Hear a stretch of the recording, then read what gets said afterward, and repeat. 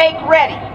Nourish your mind, nourish your spirit, and nourish your body, and prepare yourself for the formidable work that is before us. Stand up, I say. Get ready. Get prepared. Stand. I'm going to say stand. Stand up. Speak the truth. Speak clearly. Speak from your heart. I want you to tell the story that only you can tell. Tell everyone you meet about the importance of updating the Human Rights Act. Tell them what it means to you, what it means for Idaho, and what it means for all Idahoans.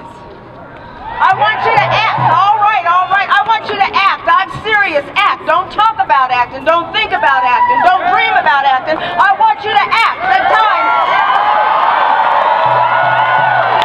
The time is short. I want you to contact your friends from across the state. Ask them to join us. Ask them to be here to take part in the hearings. And now, that's another part. S-T-A-N, we're down to now. Now is the time. Repeat after me. Now is one more time. One more time with some feeling and some action.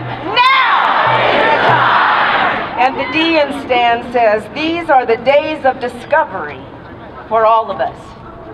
Discovery of our strengths, our talents, our faith, our patience, our collaboration, as we will be tested.